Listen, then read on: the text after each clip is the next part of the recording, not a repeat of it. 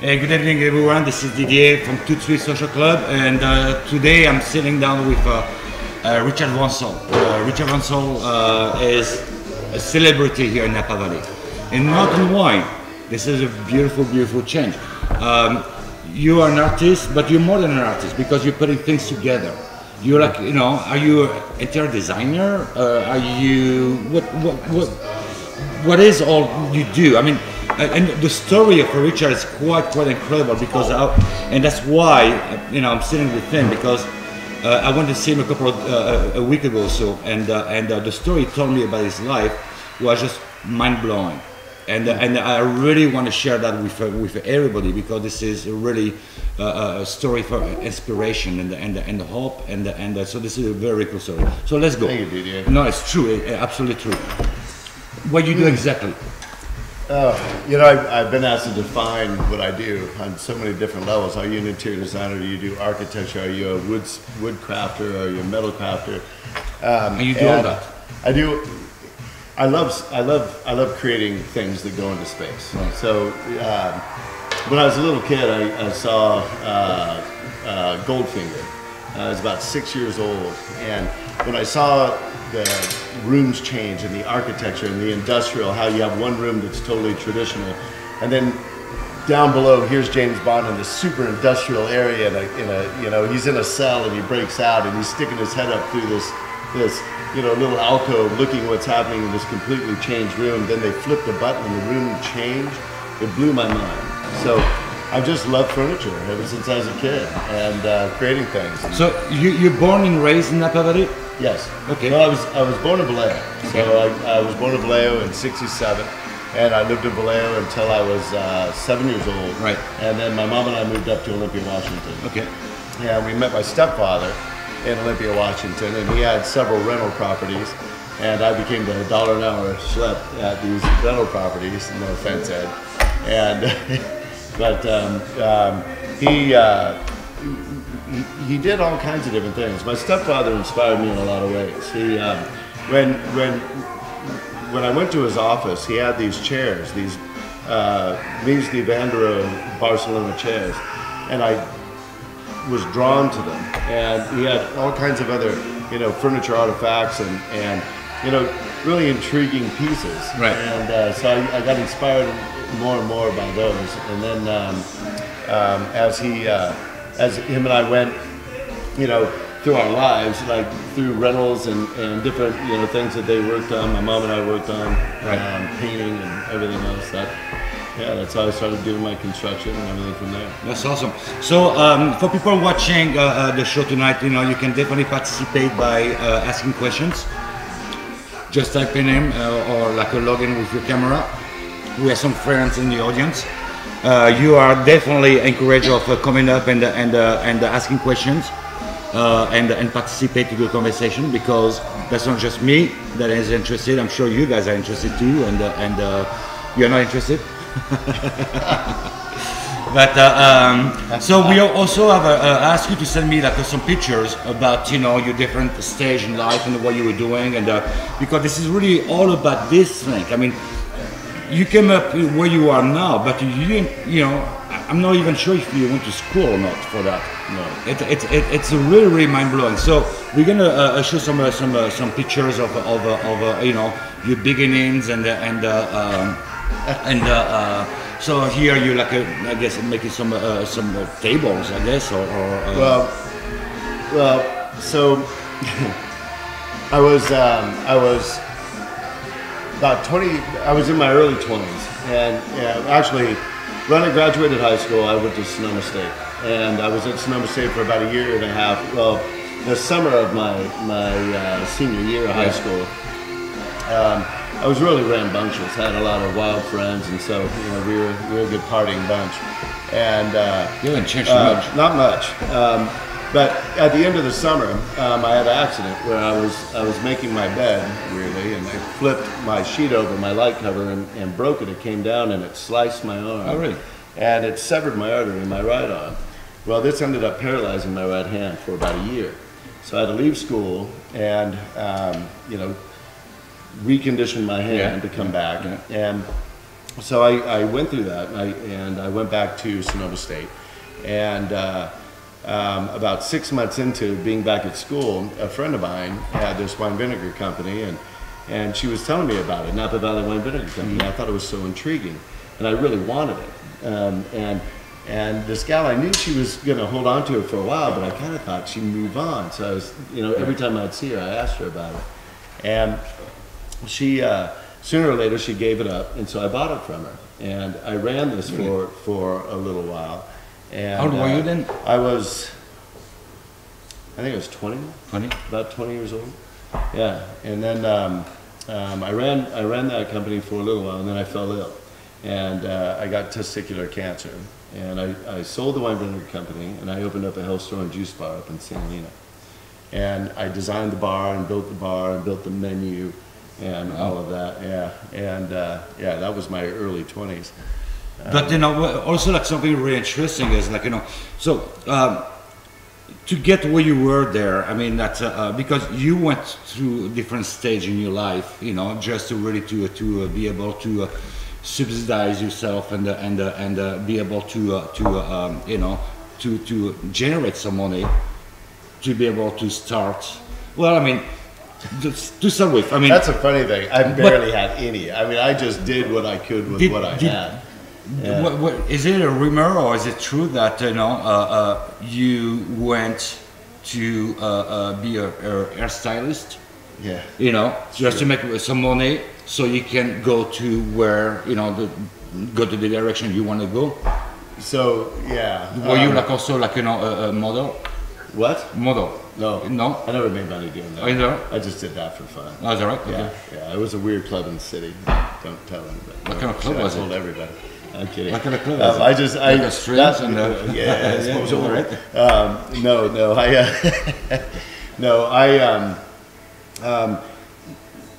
God, that's quite a question. I became a hairstylist when I decided to be an artist. Yeah.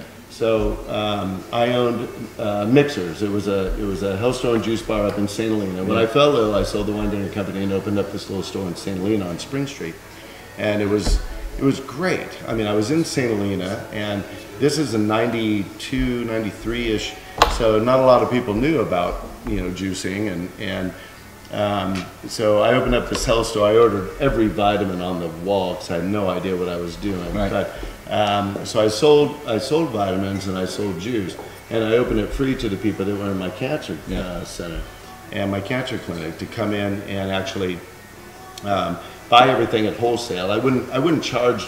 I wouldn't make money off of them. It's like I want them to come juice for free, and I told them, come up, do a shot of wheatgrass, have a juice with me, and tell me what you're doing to take care of yourself. And it was really incredible. I mean, I had people from everywhere, all creeds and colors. And this came up after your cancer? This is while I was sick. Yeah. Okay. So I'd already had testicular cancer, and then I opened up this store. And I ran this for several years up in St. Helena, and then I decided to open one in Napa. Right. And I opened mixers in Napa, I think in '94, and I had it until '99. And I decided to do a vegetarian restaurant in that space too. So, are you vegetarian? No, I was then. Okay. I quit eating meat to keep my metabolism running really well, and mainly juice. Right. And for all this time you had this, you surely seems to me that you must have had the support of your family. I mean, like in a way, like your stepfather and your mom.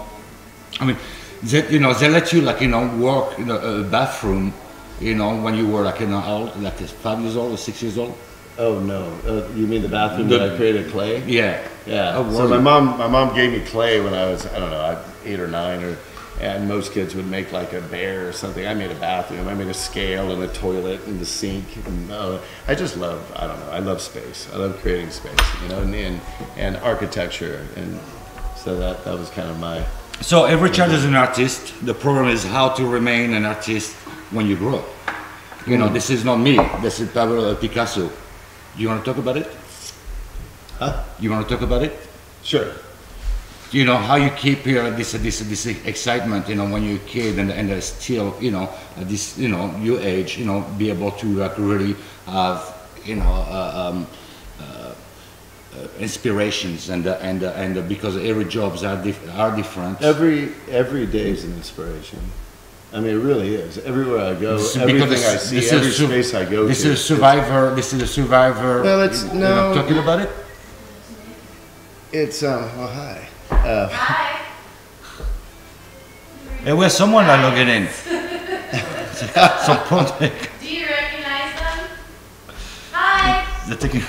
All right. Know they're wrong. Yeah, I don't think so. So, you know, I was a very hyperactive child. That's weird. Yeah, it's weird. I was just a really hyperactive kid. So I was always excitable. Like I was excited about everything I was doing. I was excited about every moment I had. I was excited about everywhere I was. I was excited about anything I got my hands on. Right. And this excitability, as I got older, started applying to things, and started applying to things I'd be interested in, like food.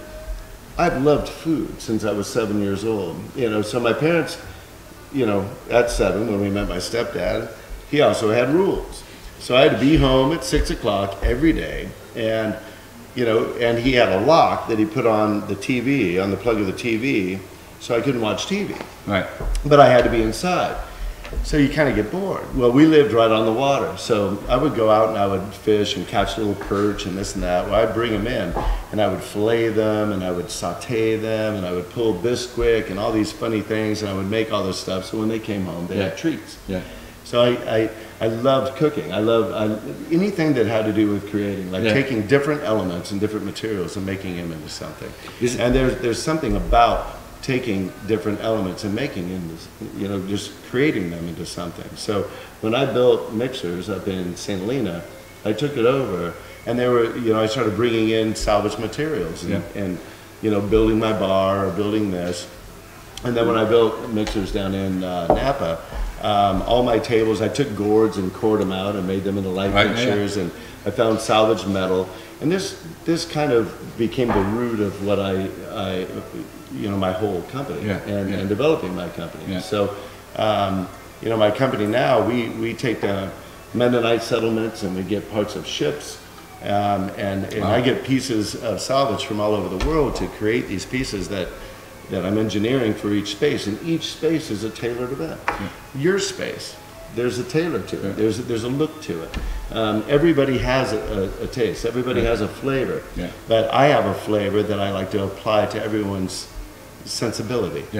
You know. So is there like a material that you like to work most? You know, like iron, wood, plastic. No, everything the same. Wood is my core. You know, ever since I was a kid, I loved the grains of wood, and you know, the way you can manipulate it, like into any shape. I mean, you can create any shape with wood. But so here we like, you know, let's kind of look at this those pictures here, and so this is a stencil you're doing here, right? So what this is a music stand. Actually, Keith Rogel, which a lot of us here know. He was the developer of the Carnero stand, and he's also the developer of Napa Pipe.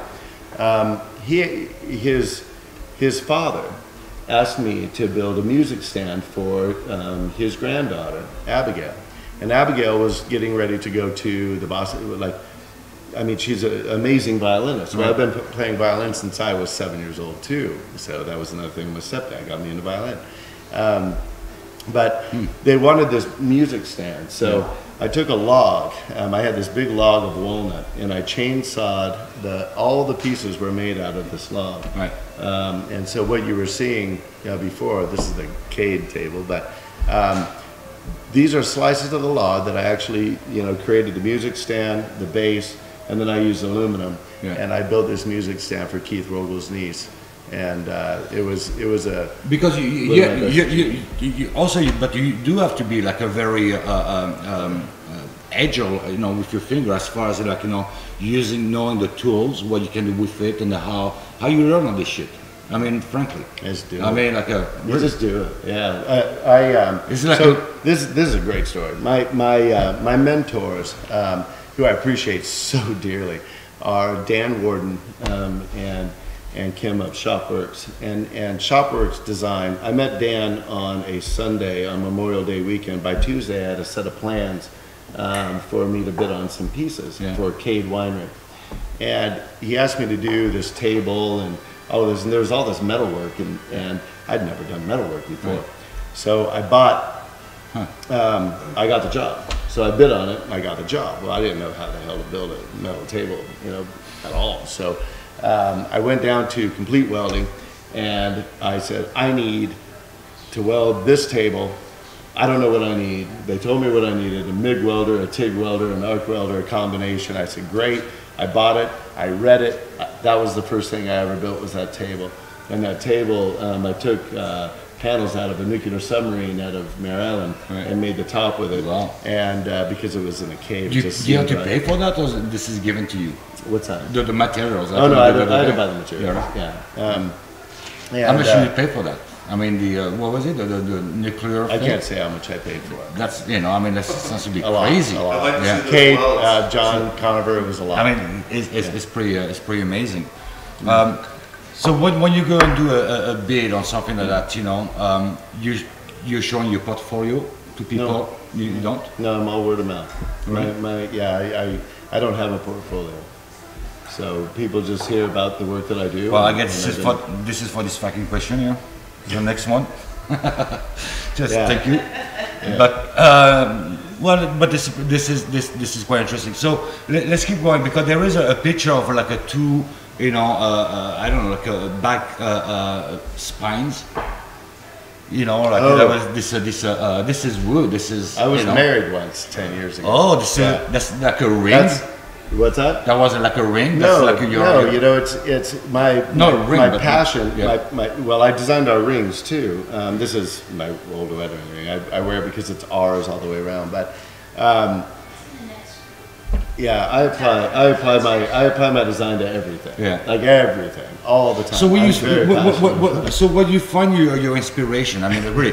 I mean, here's the sculpture I was referring to. Obviously, that's not a ring. I met the girl I was going to marry in Costa Rica under a live volcano, and we just fell for each other like crazy, and we got married 4 months later. And her parents lived in Kaneohe Bay, Oahu, right on the water, facing China's Cap, and so. Marriage is strength. Yeah. I mean, you got to create strength. You got to pair strength together.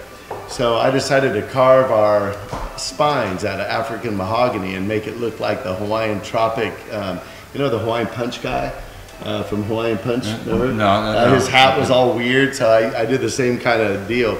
But I tried to create our spines, 6 feet of separation, 10 feet tall, and I carved. And you did that in Hawaii? I did in Hawaii. Yeah, I did it 3 days before the day our wedding day. You used like a Swiss Army knife? I did. Yeah, my teeth.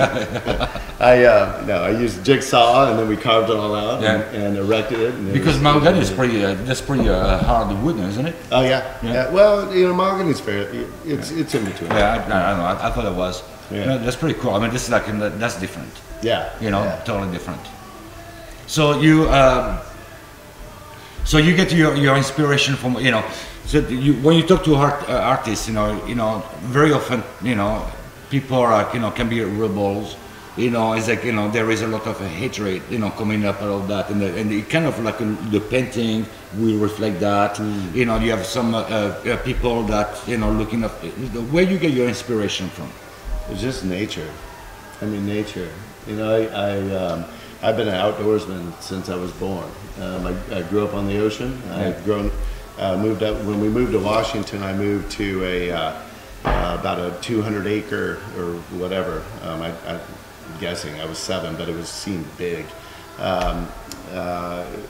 We lived in the woods in Hartstein, right across from Hartstein Island in Shelton, and there was this oyster bed and woods, and it's nature involved. I mean, I've climbed everywhere, I've fished everywhere. I have something I want to show you, and I've been hiding this for a bit here. I want to share that with everybody. Oh shit, that's pretty heavy. Oh Jesus! Do you recognize this?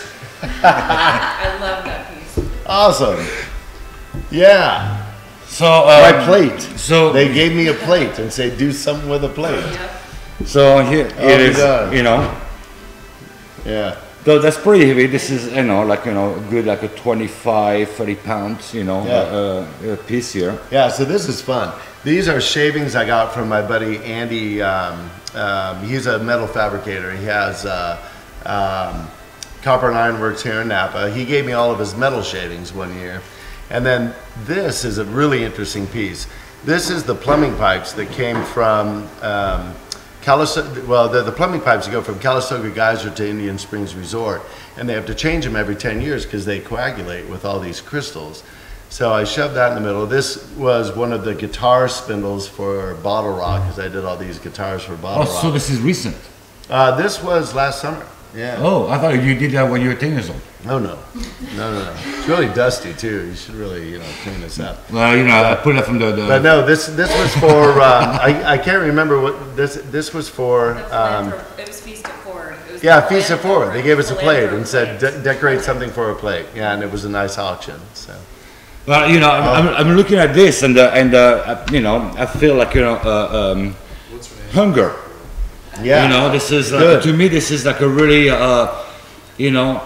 forks, of course, but this more like a spaghetti type of thing coming up out of the plate. That's the way I look at it.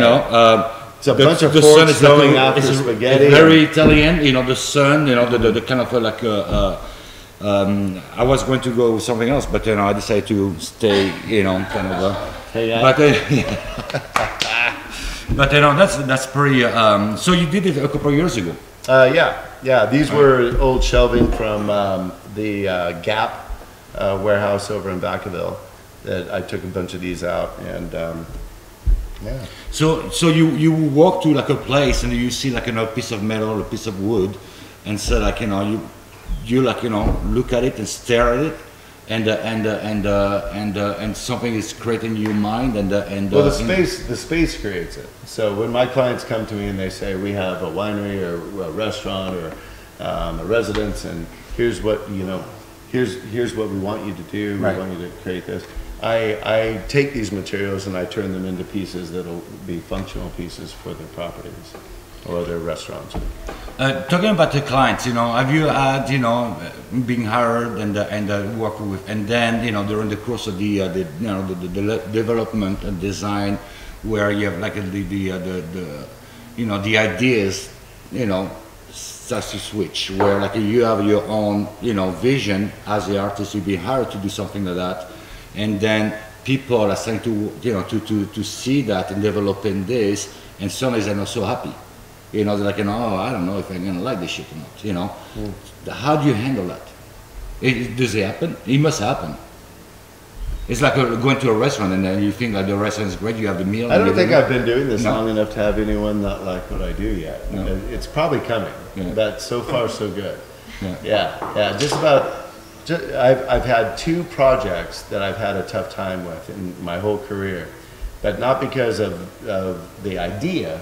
It was because sometimes I invent everything. So I invent every piece. I invent the space. So, and then I create all the furniture, fixtures, lighting, everything for the space, and they're all inventions, and they haven't been built. So sometimes we get into building them, we're like, oh my God, what the hell did I do? It's like I've created this thing that we can't figure out how to put it together. My first failed job was about, 10 years ago, for a place called the Holy Cow in San Francisco. It's a hell of a drinking bar. And my buddy Bill Herman, actually, I met him with my wife in Costa Rica. That's how I met her, my ex-wife. But anyway, Bill owned the Holy Cow, and he wanted me to make these tables. So I came up with this idea of these metal sprigs that came out of the ground, and then I was going to pour resin, 3-inch thick of resin, and make it look like big chunks of ice floating on these pieces of metal. And no matter what I did, that it warped, it just would not work. I worked on it for 6 months, and finally I called him up and said, it's not going to happen. And that was that. And there was that piece, and then I designed some other pieces that worked well, but my fabricators didn't do a great job on it, so we went back and fixed them, but the idea stayed the same. Right. What is your biggest success, the piece that you're the most proud of? A residence in Oakville. I had a client come to me, and he had a 3,500 square foot basement that was the concrete shell, and I had unlimited creative license, and I designed all the furniture, fixtures, and everything in the interior, and I turned it into a palace. It's a basement palace, and there isn't one speck in 1 inch on the whole property that doesn't have some kind of magnificent texture that you can touch or feel or get emotional about. And every time I go there and every time I see it, it's my opus. Right. Yeah. But now I have a couple new projects where it's kind of starting to turn into. Yeah. Is everything is limited with money? I mean, like and when I'm saying money is like because I guess it's perhaps you're working with noble material, and that costs money, or can you do something? Could you be able to do something very, very cool on the budget? Yeah. I mean, I work in budgets all the time. Every day. It all depends. It's. I mean, I like the Oxbow. I made all of the seating in front of Ritual and Sikasa, and I took down the bleachers out of University of Southern Chicago. I got all the bleachers from there that a salvage company had gotten, and I bought them from them. And I had all the steel, and I had all these pieces. So they asked me, they said, hey, we need all this seating in front of the Oxbow. And I went, okay, well, let me see, here's our budget. And the budget was really small. So I just looked around my studio, what I had laying around, and I said, you bet, I'll stir all this stuff up and we'll make some seating. And that's kind of how it went down. So it all depends on what I have in stock sometimes. If I have leftovers from a project, I'll use those leftovers to create a smaller budget project. So, it's like, it's not... You guys have any questions? Who are they? No idea. So, one more question. They're love, though. They're really cozy. They're taking a nap. One more question, and that will be the final. Where do you see yourself in 5 years from now? I mean, you've been moving, we didn't talk. I mean, his life is so incredible and so fascinating. It should have been at least a couple of hours show, just a way to go through. We can do that, but we try to go around everything and see what makes you move and I don't think even scratch the fucking thing. But 5 years from now. What you see 5 years from now? You've been moving and you've been growing fairly rapidly. You've been recognized as one of the greatest, very, very great local person. You're going out states pretty much, I know that there is some discussion about something is pretty cool. So you're definitely growing, is Napa going to be big enough? Where you see yourself in 5 years from now? Well, definitely expanding, and basically, 5 years from now, we're working on doing furniture lines. We're working on so many different things, but 5 years from now, I just want to be doing 10 times more of the same thing I'm doing now. Can you handle it? I mean, how much can you? Absolutely. I mean, I know that you I will go and go and go, and the beauty is I get to find artisans and I get to bring them into my world that do really good work, like Mark Fogarty right over there, one of our guests. He's building pieces for me, and when I can, all the ideas that I have, it takes craftsmen, and craftsmen are a dime a dozen now. I mean, no, wrong. Wrong. What I meant to say was not a dime a dozen, but very few and far between, because it's a craftsmen are kind of a dying breed. Well, you need to be able to delegate and trust people to do that for you too. Jesus, sorry. Right. Well, I know. That's a change. I was thinking about something else.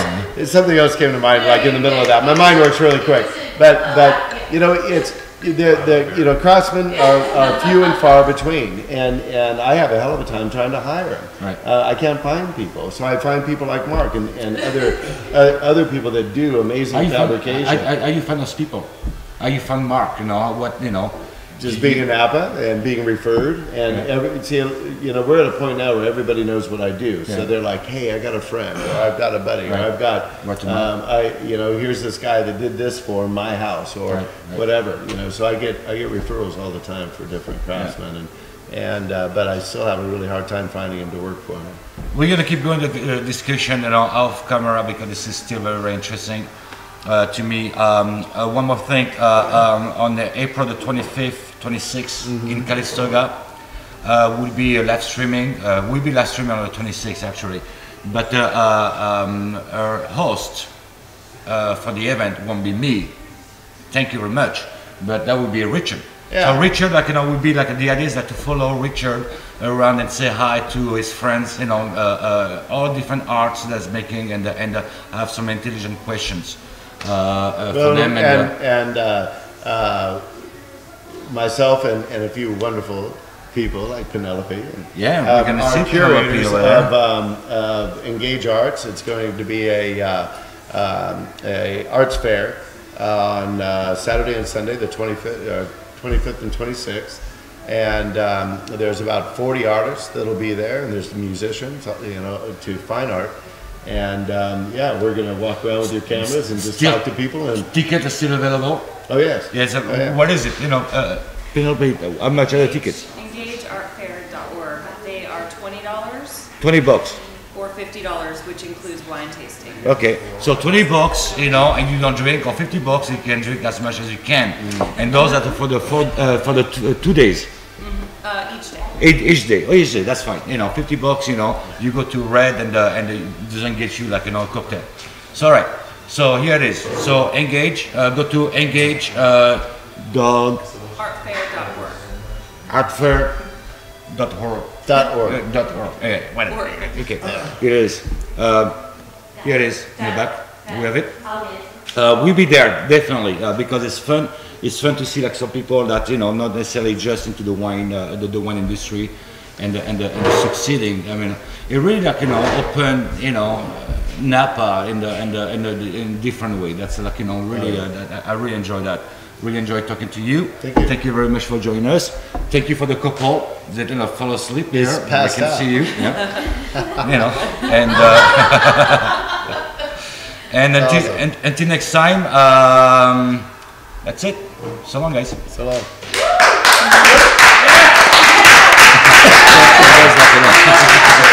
Guys,